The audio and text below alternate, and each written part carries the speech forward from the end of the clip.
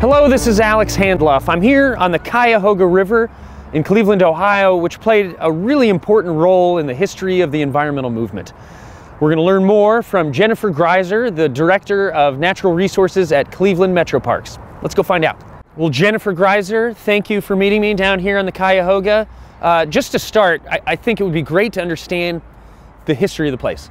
This is an important river, kind of a watershed moment for the environmental movement, and what's your knowledge of where we are and what happened and why this is so important?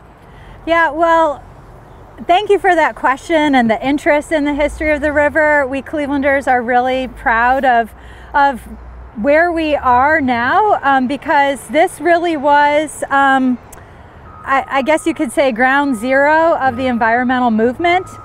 We were talking about that moment when this river really became more than just the river in Cleveland and this industrial area, and it was on the national stage. And it was Carl Stokes, the mayor. I'd love to hear that story, especially from someone who's spent a lot of time here and really seen that firsthand. Thanks. Well, it's important for us to remember that it wasn't just the Cuyahoga River that was burning. The industrialized Great Lakes, the Buffalo River, Detroit River, they had fires on the rivers too. So why did Cuyahoga River become known as this kind of birthplace of the environmental movement? And that really was just kind of an instance of timing. Cleveland had just elected its first African-American mayor, Carl Stokes, and Time magazine was in town covering that. Kind of had the last fire on the Cuyahoga River happen around the same time. And Mayor Stokes wanted to have a press conference on the banks of the Cuyahoga River to say, no more. This is not acceptable.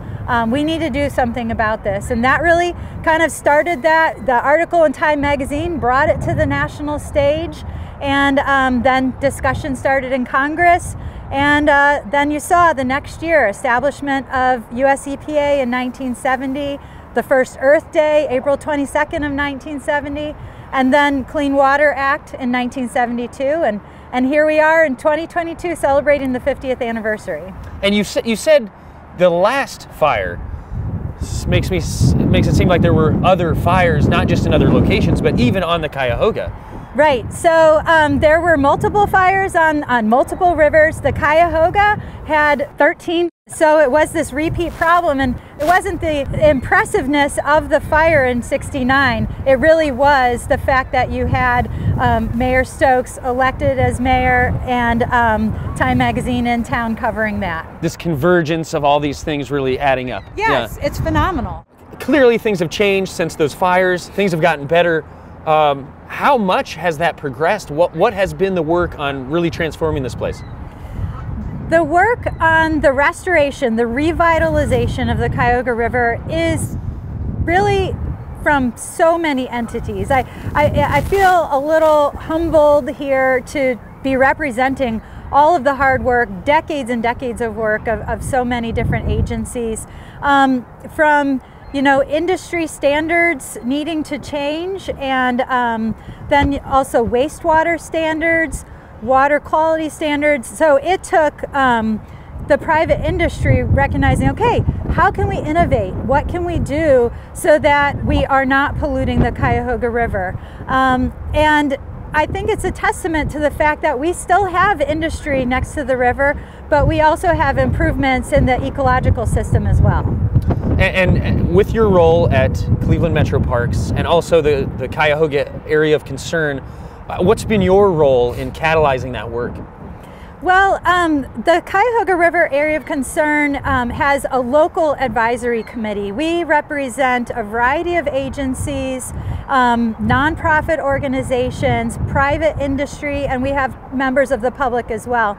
And so we are the local voice to continue to encourage the state and federal governments to invest in improving these areas. And it's a wonderful partnership.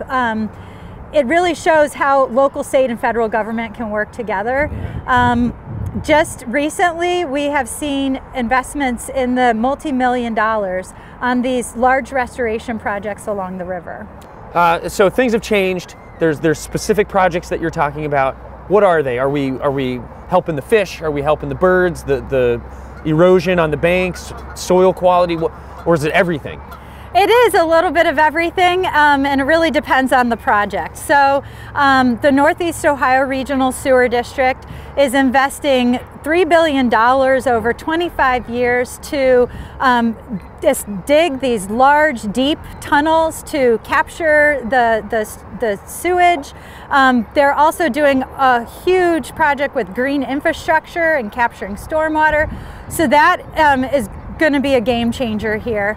But then we also have projects right on the Cuyahoga River. And that's really kind of started with some dam removals that are very beneficial to fish.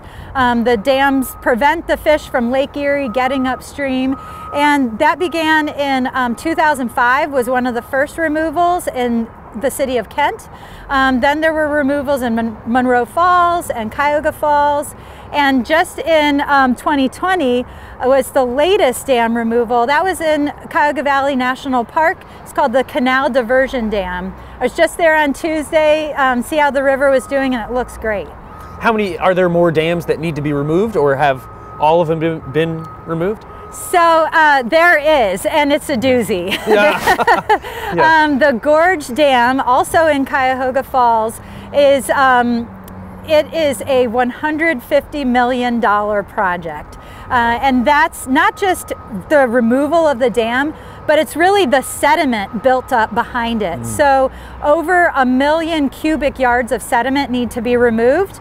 And it's not toxic. There is some hazardous material to it, but that's kind of the good news, because we can bring in funding that deals with hazardous chemicals, but it doesn't have to be taken, you know, far, far away. So, and the great news is that there has been funding for it. Our partners are working on solidifying some of the final funding pieces, but we could see that dam come down in 2025. And the really cool thing is, in that area, it's going to, there's already Class 5 rapids in Cuyahoga Falls with those previous dam removals, and this will extend those rapids. So, you know, those adventure seekers out there, they'll be able to come and have some fun. And that's really one of the cool things about the Cuyahoga River. You can go lazy style and get a tube and float along it, but then you can get crazy with the rapids too.